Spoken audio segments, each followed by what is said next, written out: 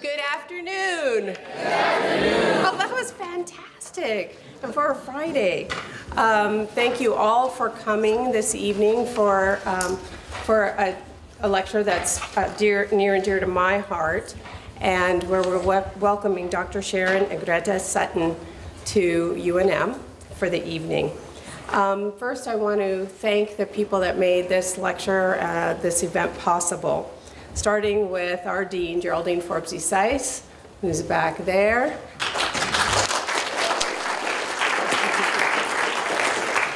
John Qualley, Chair of the Department of Architecture. The Albuquerque chapter of the American Institute of Architects, represented by Jen Fenstermacher. Where did she go? And last and definitely not least would be UNM's Office of Diversity, Equity, Inclusion, directed by Lawrence Roybal. It truly takes a village. So, Dr. Sharon Sutton is a public scholar who promotes inclusivity in the cultural makeup of the city-making professions and in the populations they serve, and also advocates for participatory planning and design processes in disenfranchised communities. She has served on the faculties of Pratt Institute, Columbia University, the University of Cincinnati, the University of Michigan, and the University of Washington. She is currently relocated back to her hometown of New York City, where she is serving as a visiting professor at Parsons School of Design and an adjunct professor at her alma mater of Columbia University. Sutton was the 12th African-American woman to be licensed to practice architecture in the United States, the first to be promoted to full professor of architecture, the second to be elected a fellow in the American Institute of Architects, and the first to be president of the National Architectural Accrediting Board. She holds 5 academic degrees in music, architecture, philosophy, and psychology, and has studied graphic art internationally. Sutton's scholarship explores America's continuing struggle for racial justice. Her funding has come from the Ford Foundation, National Endowment for the Arts, the Kellogg Foundation, and the Hewlett Foundation, among others. Sutton received the Medal of Honor from both AIA New York and AIA Seattle, and the Whitney M. Young Jr. Award from National AIA. She is a distinguished professor of the Association of Collegiate Schools of Architecture and an inductee into the Michigan Women's Hall of Fame. Currently, she is Professor Emerita of Architecture, Urban Design, and Social Work at the University of Washington. That's all really impressive, isn't it? Importantly to me, I consider Dr. Sutton to be a friend, a role model, and a real trailblazer. And it's people like Dr. Sutton who paved the way for me and helped me know that there was a path for me in this profession, or the multiple variations of this profession. So with that, I want to welcome Dr. Sharon Sutton to the podium for the lecture. Well, that was quite a welcome.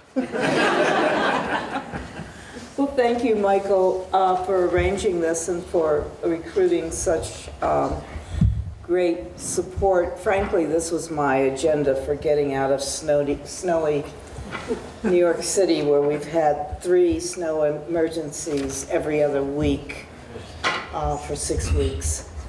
So it's fabulous to be here and take in some sunshine before I head back to the snow.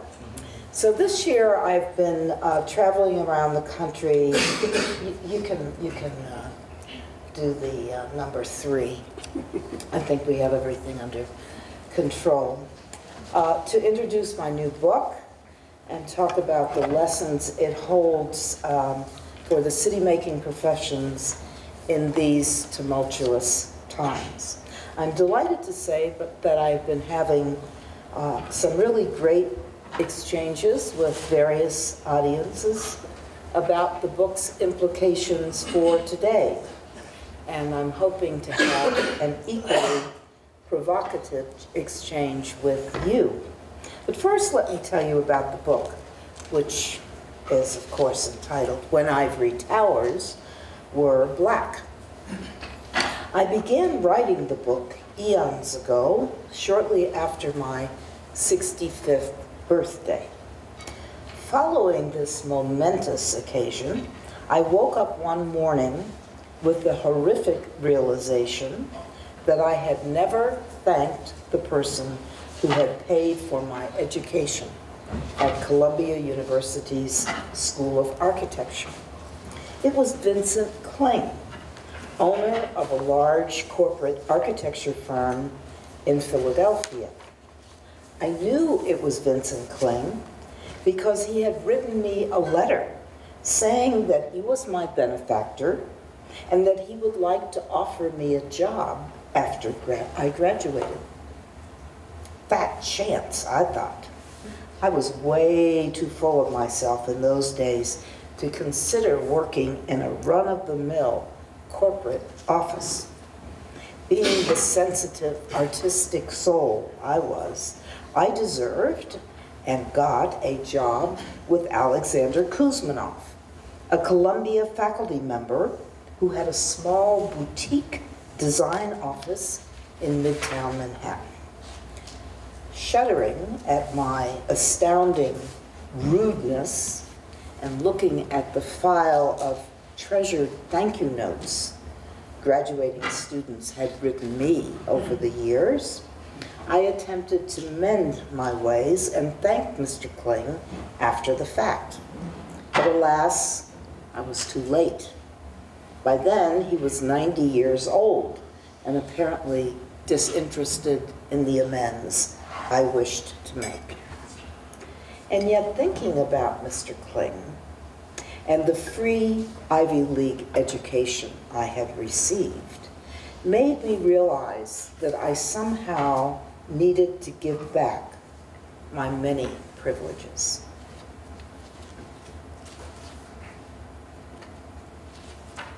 After considering various options, I eventually decided that I would tell the story of the 1968 student rebellion at Columbia University, which had closed down the campus for an entire summer. It occurred at the height of the civil rights movement and was in part about race relations with the nearby neighborhood of Harlem.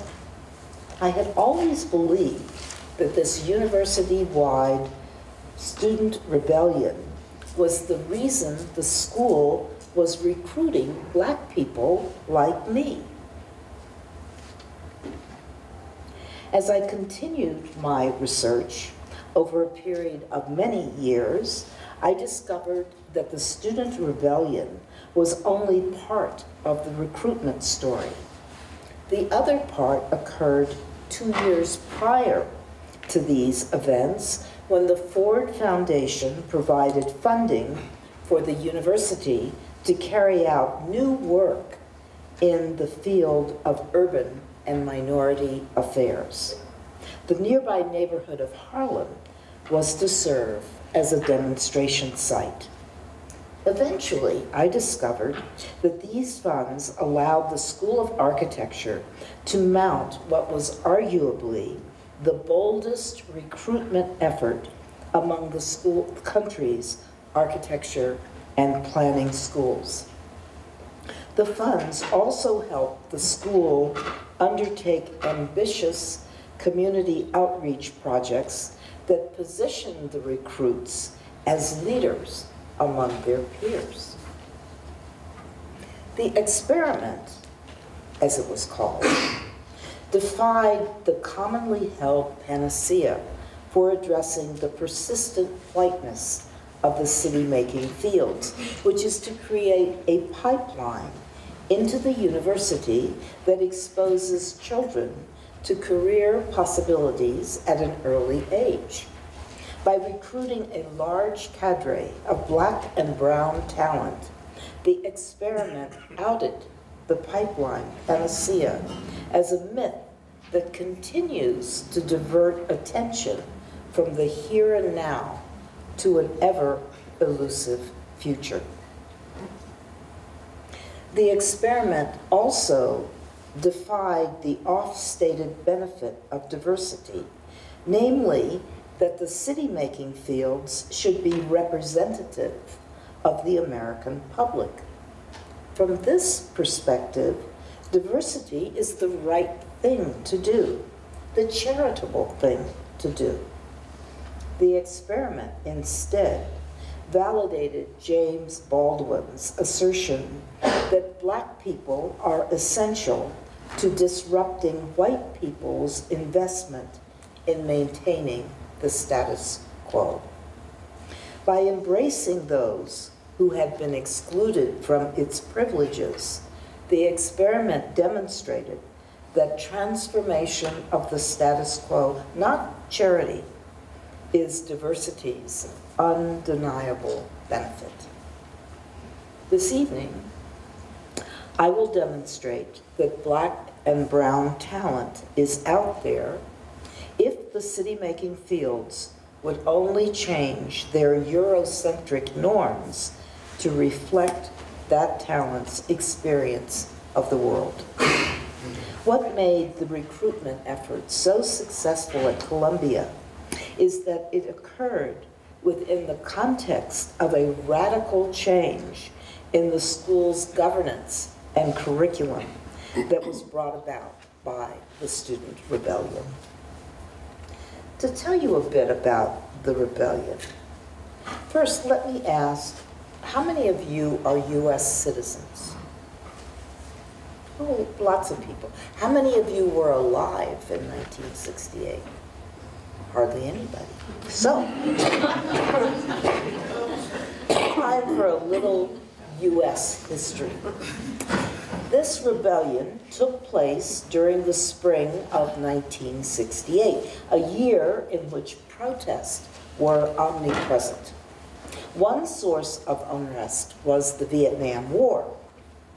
As the media documented its horrific casualties, many Americans took to the streets, especially draft-age undergraduate students and their supporters. In addition, hundreds of violent race rebellions were occurring nationwide as ghetto residents lost hope that the civil rights movement would ever reverse the ravages of racial oppression. As the war in the Vietnam intermingled with the war in the ghetto, a rebellion following Dr. Martin Luther King Jr.'s assassination took center stage, resulting in dozens of deaths, thousands of injuries, and untold damage to property in black ghettos. For sure, the national psyche was running at full tilt during a year that was perhaps even more tumultuous than the one we are experiencing right now. Imagine a mood across the land that was a bit like today, where every morning you would wake up and say, "What the?"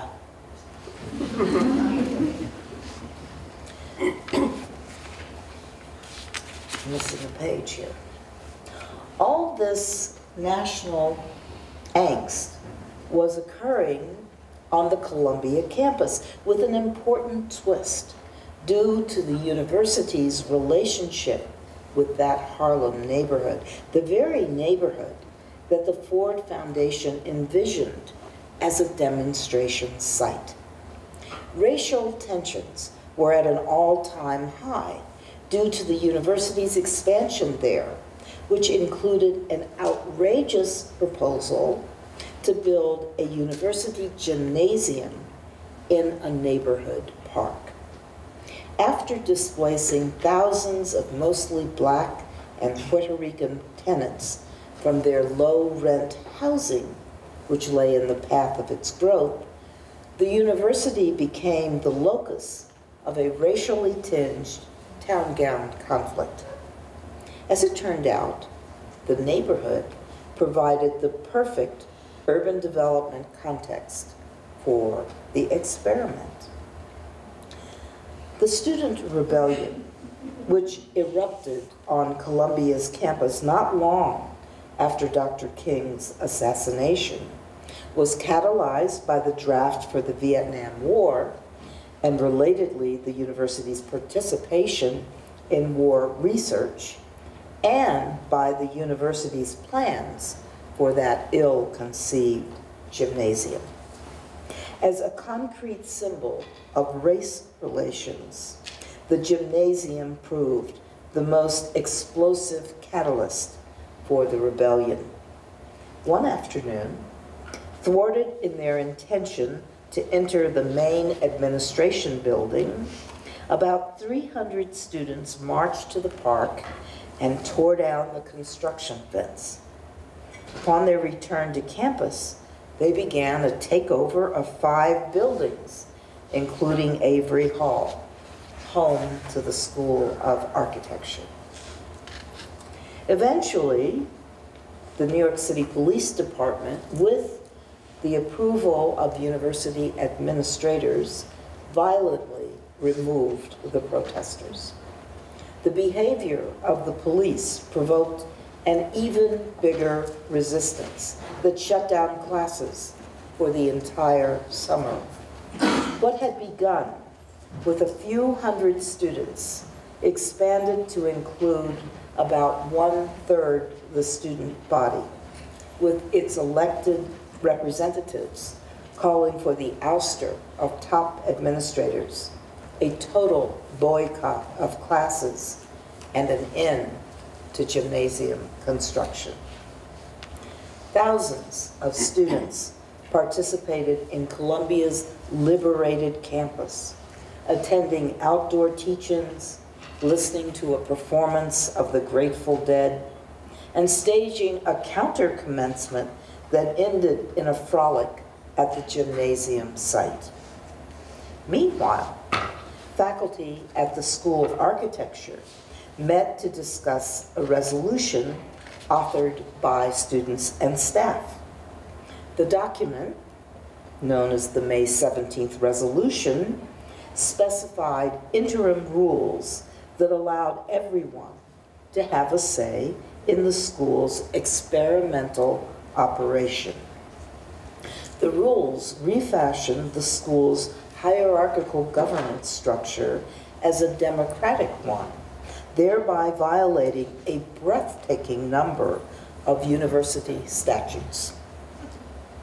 The resolution produced student-led councils that specified a transformation of the curriculum, including a revision in traditional top-down approaches to studio instruction.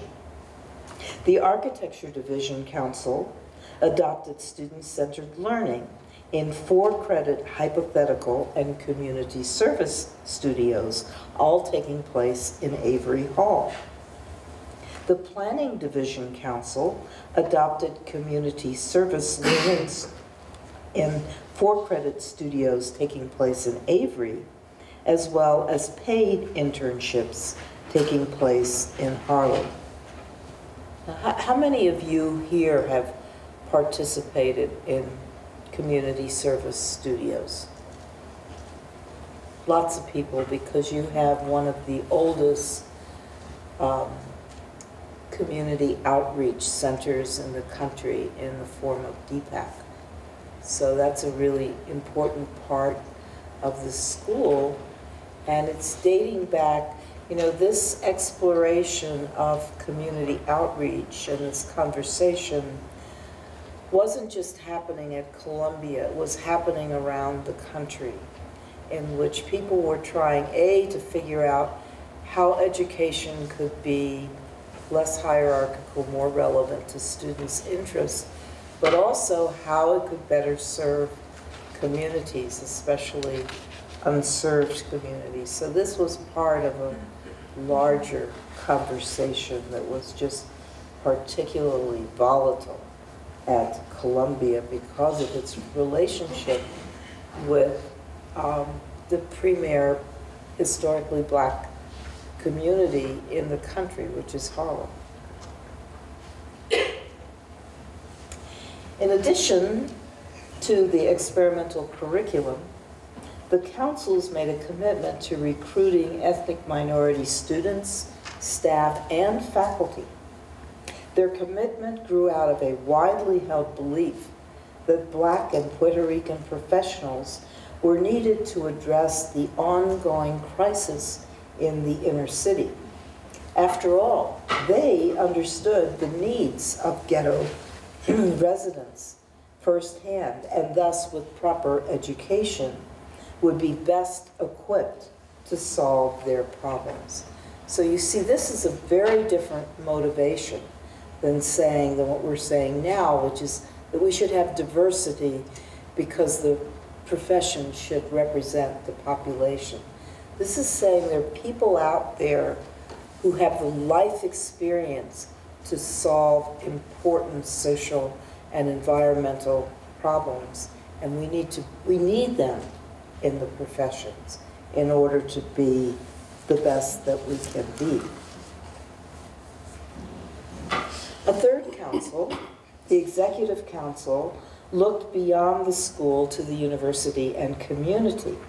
An audacious proposal, directed to the university president, no less, recommended that all university departments be assessed for their social relevance, insinuating that the process would call into question the need for expansion. If you're not relevant, why do you need to be even bigger? Further, it specified that all aspects of academic planning be carried out with student and community input. And it recommended that Columbia underwrite a resident-controlled, nonprofit housing corporation. Most audaciously, the proposal pledged the School of Architecture's leadership in offering course credit to any student in the entire university who assisted in community redevelopment work, putting the tiny School of Architecture into a leadership role in university community relations. The person who authored this proposal, who was the primary author, was a second-year urban planning student who went on to become an academic planner. As far-fetched as the proposal was, as disconnected as it was from the realities of Columbia's power structure, it was extremely well-informed and well-argued. The proposal exhibited the students' superior knowledge of participatory planning principles, community redevelopment processes, and community-university conflict and conflict resolution. Some of its recommendations did seep into the school's experimental curriculum, and some Ford Foundation funding did come to pass. Most remarkably, the proposal offered a forward-looking and provocative vision of community engagement that many urban universities like this one are pursuing today. So you see, I am the beneficiary of a free Ivy League education. You are all the beneficiaries of a community-engaged education, which has been proven to be more exciting.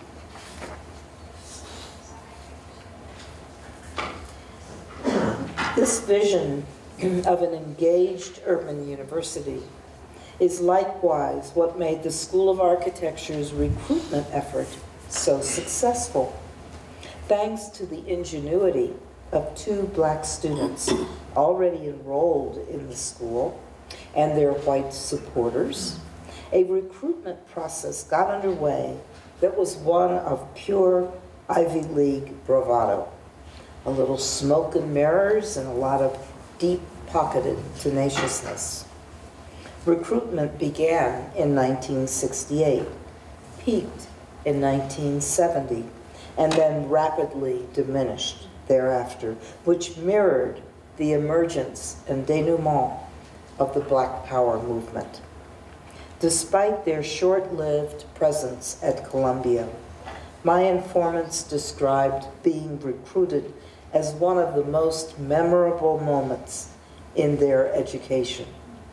They told about an all-out search for ethnic minority students that began right after the rebellion with just a handful of headhunters, and then snowballed as rumors spread about the school's quest for ethnic minority students.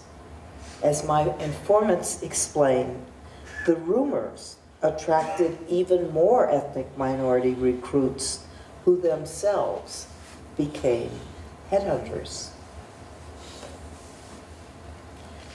The recruitment effort was one of the most successful university-wide and arguably the most successful nationwide in architecture and urban planning. The recruitment strategy relied upon grassroots initiative, but it also included administrators' active engagement in conducting interviews, helping with applications, and convincing people to apply, sometimes over an extended period of time. And of course, none of this would have been possible without the serendipity of the Ford Foundation funding for urban and minority affairs.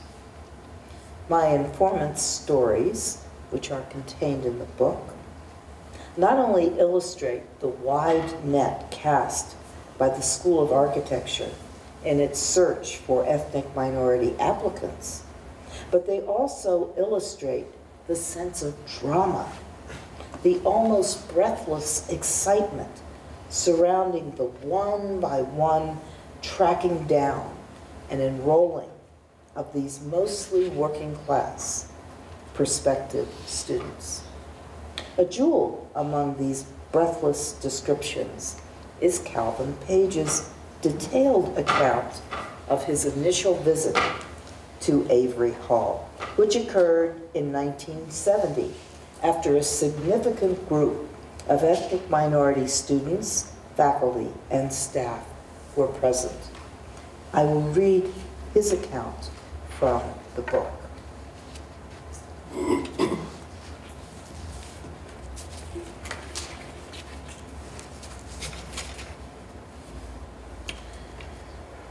When Jim Doman took me up there, like I said, Stan Britt was already there, as was Sharon and all those.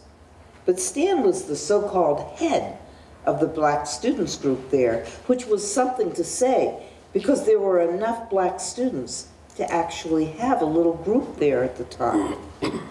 And Jim Doman introduced me to him because at the time, you almost had to be screened by the black student group.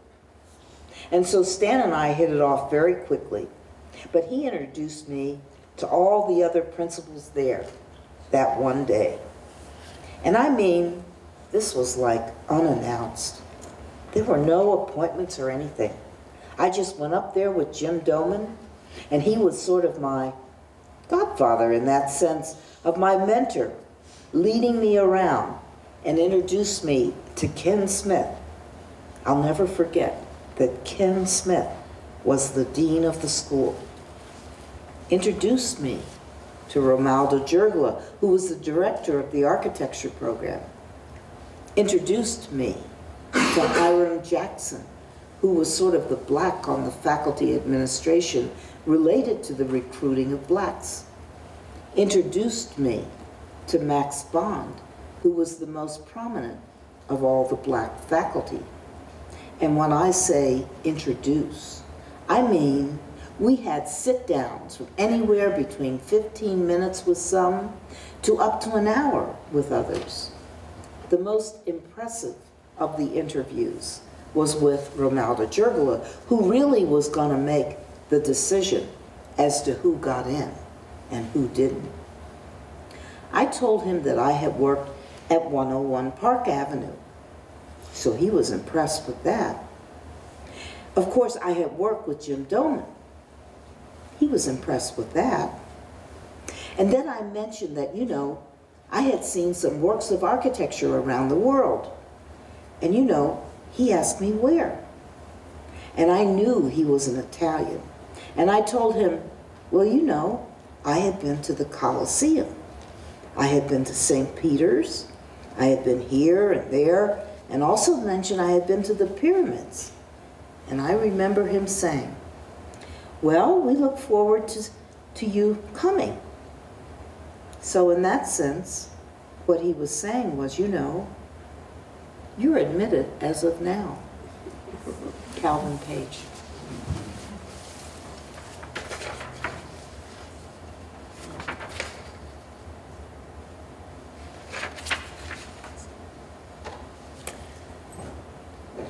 Lest you be victim to stereotype, I want to pause as I make crystal clear that the recruits were fully qualified to enter the School of Architecture. Many had been introduced to architecture early in life. Some were enrolled in professional programs in architecture or related fields. Others already held professional or undergraduate degrees. Others had teaching experience, including at Columbia. Still others had worked in offices and agencies, and most had developed leadership skills as civil rights activists or in their churches and communities. Once accepted into the program, the recruits equaled or outperformed their white counterparts. 49 of at least 59, and I say at least because I was pretty certain when I was conducting this research that I hadn't found everybody. And sure enough, as I'm walking around in New York, somebody will come up to me and say, you know, you left out so-and-so. So 49 of at least 59 ethnic minority students graduated, with quite a few being the first in their family to earn a college degree. This group received a total of 51 degrees from Columbia, including 17 master's degrees and 3 doctoral degrees. After graduation, 8 earned 11 advanced degrees.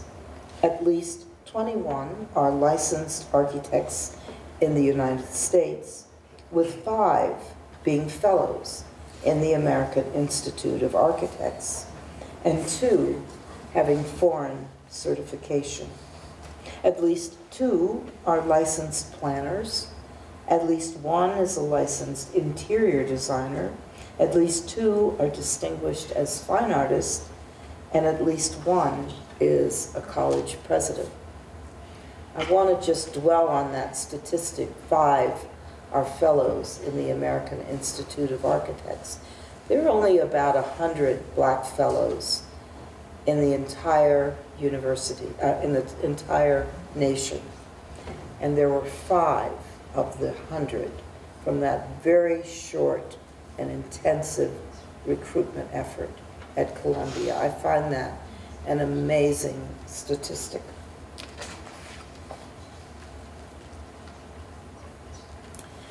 To show the undeniable benefit of diversity, I want to give you a taste of the transformative practices undertaken by this group.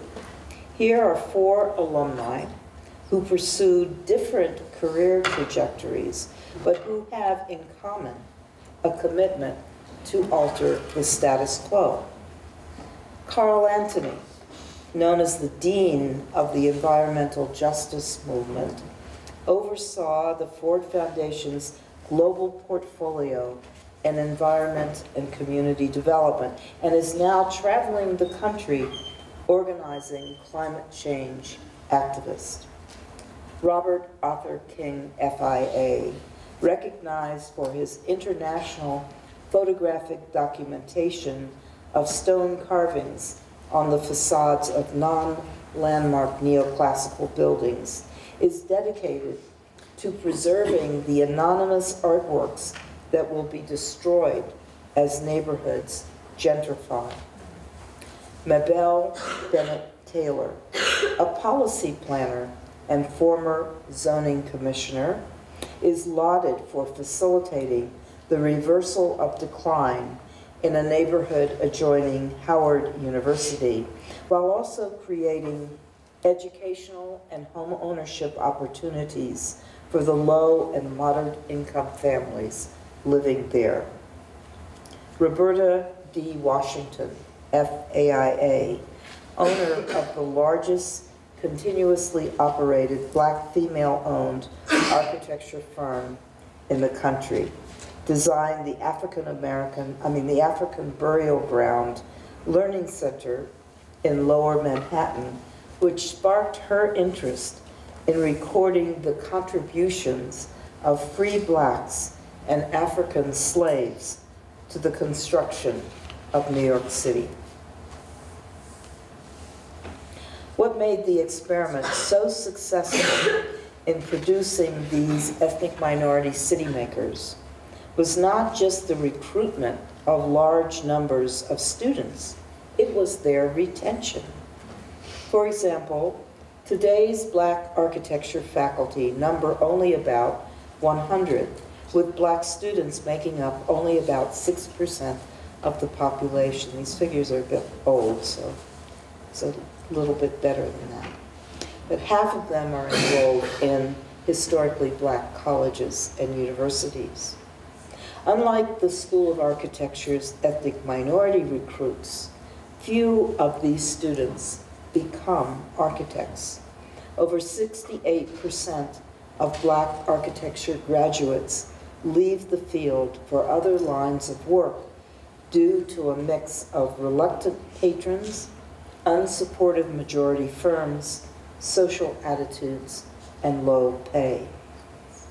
For example, the National Council of Architectural Registration Board, which oversees architects' path to licensure, proudly reported in 2016 that racial and ethnic diversity improved slightly among licensure candidates. However, diversity among newly licensed architects remained virtually the same.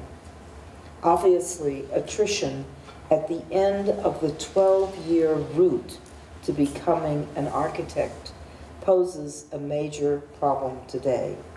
Getting more people into the pipeline will not solve that problem. Which leads me to posit with great certainty that one of the reasons Columbia's ethnic minority graduates stayed the course and became so successful is that they were not only ones, but comprised a significant cohort. More importantly, their education aligned with their worldview and nurtured a deep commitment to address the inequities they had grown up with in their segregated neighborhoods.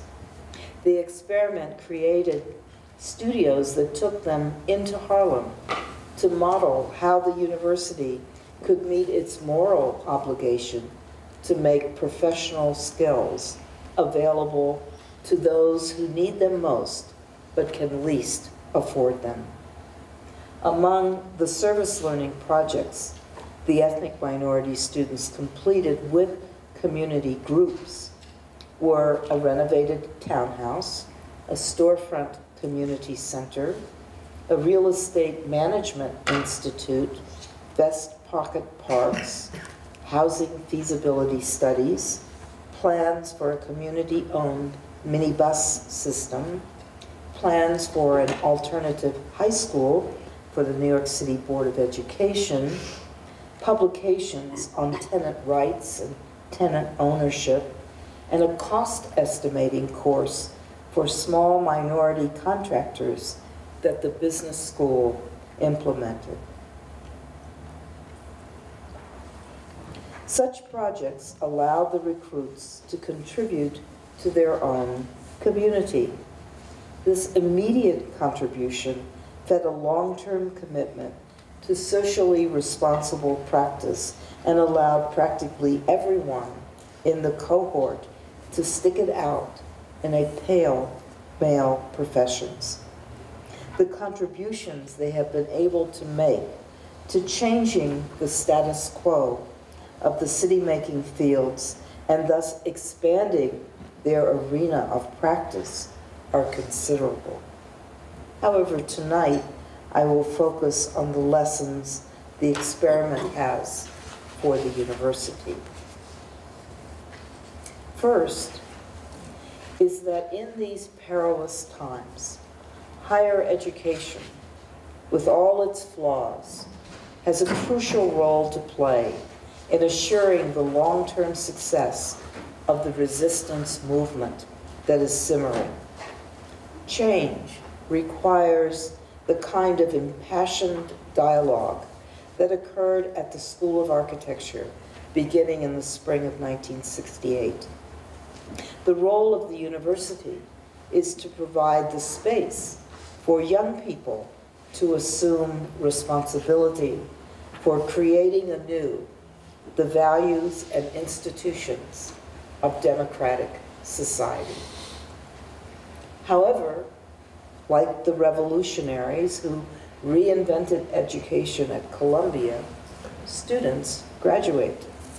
Thus it is the faculty who are the honeybees charged with carrying forward the ideas for a new society from one class to the next.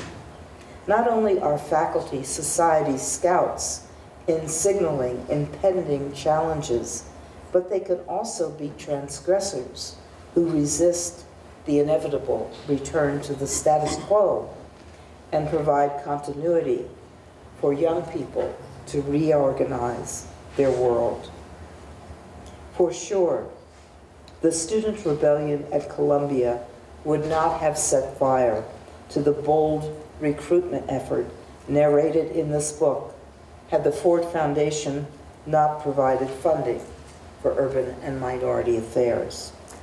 The serendipity of that funding yielded resources not only for student scholarships, but also for community outreach, enlivening a moribund school for 3 years. Yet despite dubious motives, the school's experiment in educational equity has lessons for contemporary city-making education and practice. Above all, the experiment demonstrates that equity is not about bringing historically marginalized populations into an existing institution. Equity requires a fundamental structural change in the affairs of that institution. Opening the doors of opportunity to historically marginalized populations requires an institutional commitment to recognize and transform the structural conditions that underpin white privilege. To be sustainable, the commitment must be a moral one, backed not only by financial resources, but also by intellectual resources, including the vernacular knowledge that resides within disenfranchised communities of color. To be sustainable, the commitment must reinvent the Eurocentric norms of city-making education that elevate expert knowledge over personal knowledge, and that promote a competitive, winner-take-all approach to learning. In its place would be a collaborative approach that blurs the line between university and community, and that sees students as the voices of authority in shaping their own education. To be sustainable, the commitment must rethink client relationships that limit graduates' capacity to address problems with broad public benefit. It must include effective civic leadership strategies that expand beyond conventional professional roles and services. To break the dependence upon paying clients, it must include fundraising, project planning and development research, and advocacy. It must include the relationship and coalition building that help public interest projects come to fruition. To be sustainable, the commitment must consider the entire ladder of educational equity, not just the much flaunted pipeline that channels historically marginalized populations one by one through the doors of opportunity. It must include pre-professional and evening courses that allow those populations to work while earning a first professional degree. It must include short master's level programs so they can earn advanced credentials in just a year or two. It must include a ladder that moves ethnic minority faculty into senior positions so they can assist junior ones in their climb. It must include residencies for ethnic minority practitioners who may not have the credentials to be hired in an academic line. To be sustainable, the commitment must create an amazing, almost breathless sense of possibility, while also being brutally frank about the obstacles historically marginalized populations still face in this country. To persevere in the face of reluctant patrons, unsupportive majority firms, low pay, and outright racism. To not be among the many who drop out. Ethnic minority graduates must be better equipped than their majority counterparts, technically, intellectually, and emotionally. A sustainable commitment would prepare its graduates on all those levels. Finally, to be sustainable, the commitment must be forever, which is where Columbia missed the boat. It must track and support ethnic minority alumni after graduation, feature them in historical accounts, hire them for professorships and lectures, and invite them to narrate their extraordinary life stories. The School of Architecture's experiment in educational equity demonstrates that the continuing lack of cultural diversity in the city-making fields is not due to any of the many reasons found in strategic planning reports. It is due to the lack of will to transform the status quo. I spent a whole lot longer unraveling the story of how I got a free Ivy League education than I ever imagined, and even more time figuring out how to tell the story so anyone would be interested in reading it.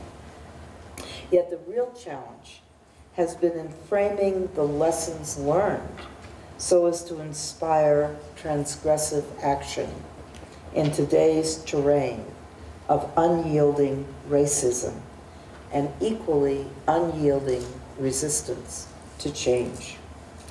I hope I have been able to frame these lessons so as to inspire you to assume responsibility for serving the world's most disenfranchised populations, to fashion an experiment in democracy that is ablaze with the spirit of revolution, to become civic leaders who facilitate projects with broad public benefit, to open the doors of opportunity to the Black and brown talent currently absent from the city-making fields, and to recognize that an expanded talent pool is essential for moving forward in the 21st century. Thank you very much for listening. I look forward.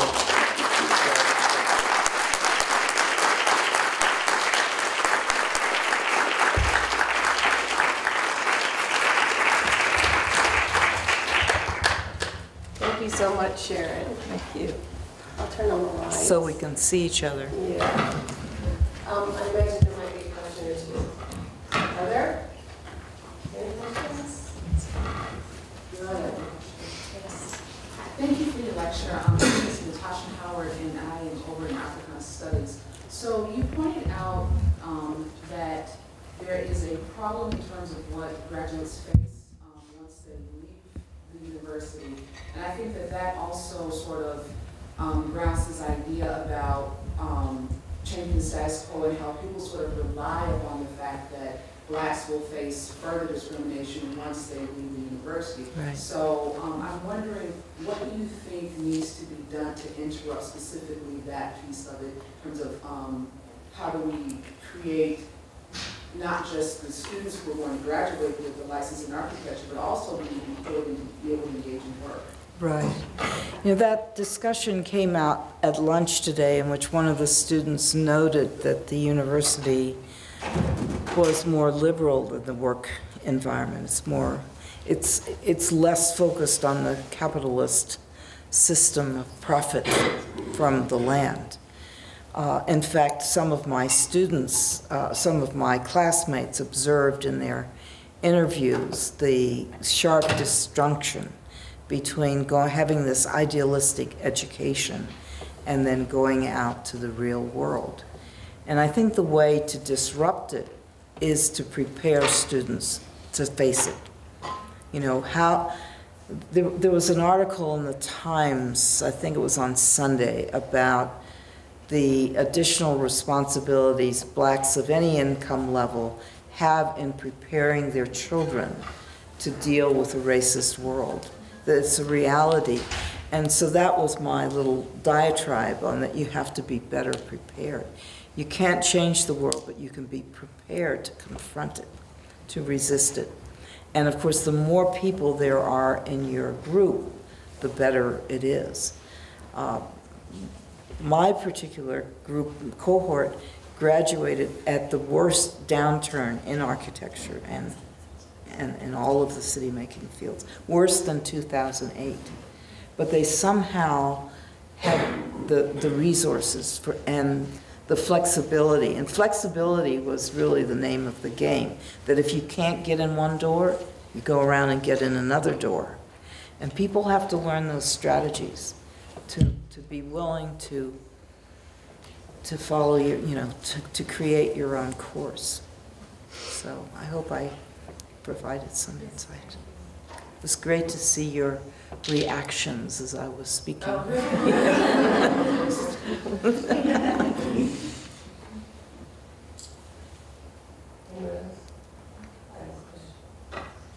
So Sharon, you know, this sounded like a really powerful experiment at Columbia, and yet it fell right off, maybe as I don't know, the civil rights movement cooled off a little bit, or maybe people got exhausted.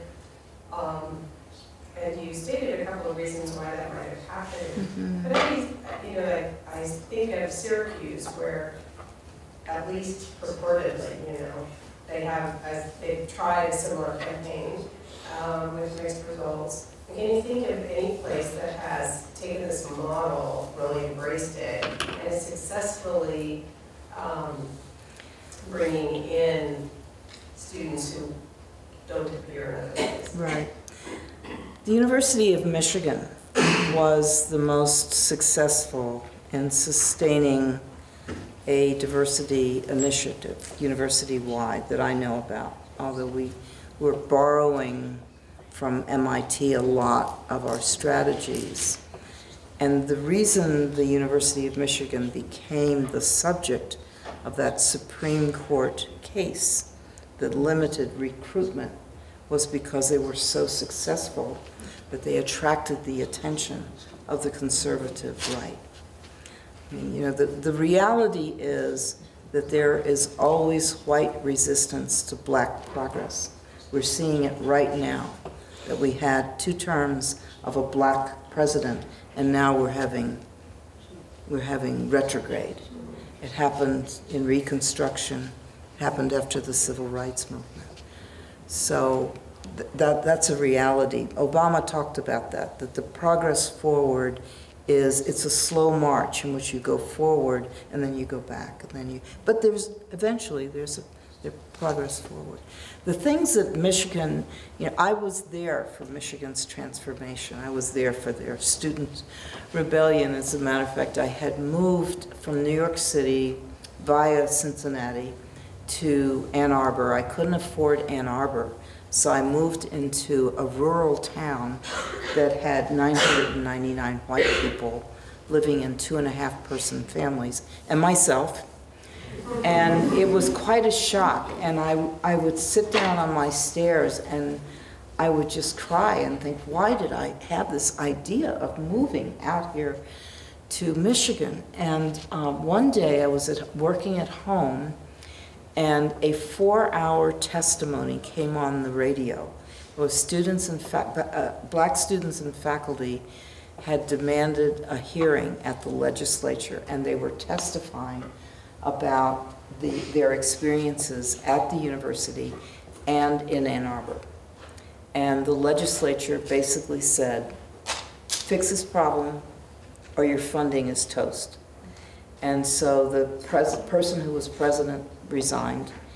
An engineer came in and engineered a solution. I mean, he was amazing. You know, the faculty went in 1 year from 70 black faculty to 140 in 1 year.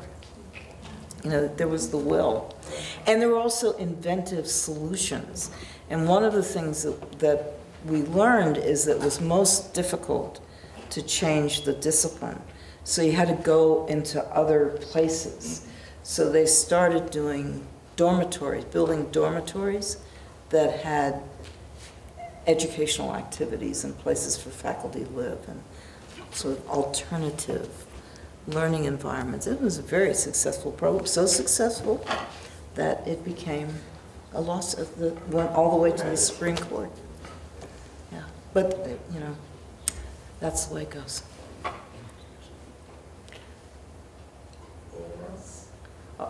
I'll be disappointed if you don't ask me a question. Yes. Hi, Dr. Sutton. I was a student of yours at the University of Washington. Thank you for being here. So what are you doing out here? I'm an architect in Taos, New Mexico, so we came down for your lecture. Well, great. And my family here. And I am curious about the relationships that you had with your classmates. How those relationships, did you maintain them through your professional career? And how those bolstered your work or yeah. Well, I did maintain some of the relationships. They weren't, you know, you always have your best friends and then people you don't relate to. But we had a sense of being a group. It was a real family environment. Actually, when my second year, I couldn't figure out a place to live, so I lived in the school. Therefore, had a lot of contact with my classmates. One of the ways that I earned enough money to buy my food was that I ran the studio library and coffee shop, which gave me an extra desk. And so I had basically kind of a little apartment there with coffee and stuff. So yeah, but we did stay in contact, and you know, as the fellows were getting inducted, the first person was this guy Stan Britt, who was in the reading, and you know, we would look out and try to help the next person get in. I'm actually the sponsor. I'm the second person. And I'm the sponsor of the fourth person. So we did look out for each other as time went on. I think and the whole book started as a reunion Our connection with each other was through Max Bond, who was our teacher, and this person who was noted as the most distinguished of the black faculty members. And at the 40th anniversary of this event, he is the one that sort of hosted a reunion of the group that really started the whole research for the book, because he knew all of the various. The university had no idea who the recruits were. They had lost all records, but it was in Max Bond's head. So one of the things that was important to me was to get this on paper so that it was not just remembered and was something that was written down. But I think we were a pretty close group. And thank you for coming.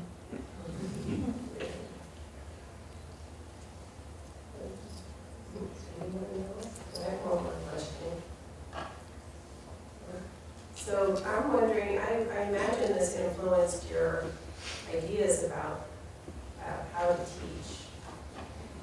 Can you maybe give an example of when you turn your classes inside out?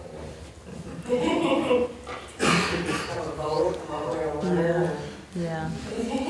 Well, you know, I've always done, once I got tenure, I started which was at Michigan. I started doing community-based teaching. It's actually really risky teaching because you're not,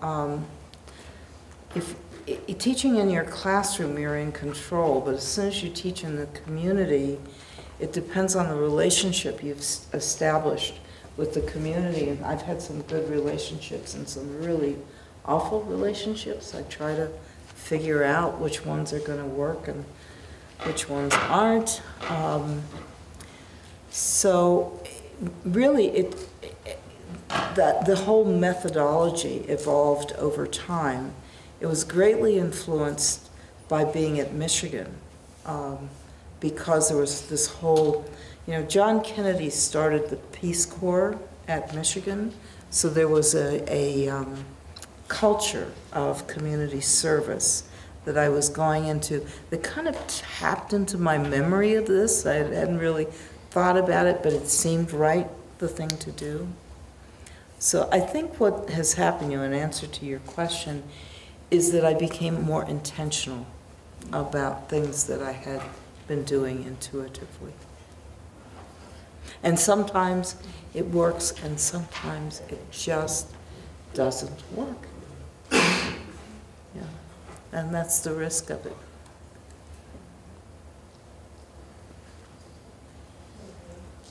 Well, thank you once again for sharing this early parts for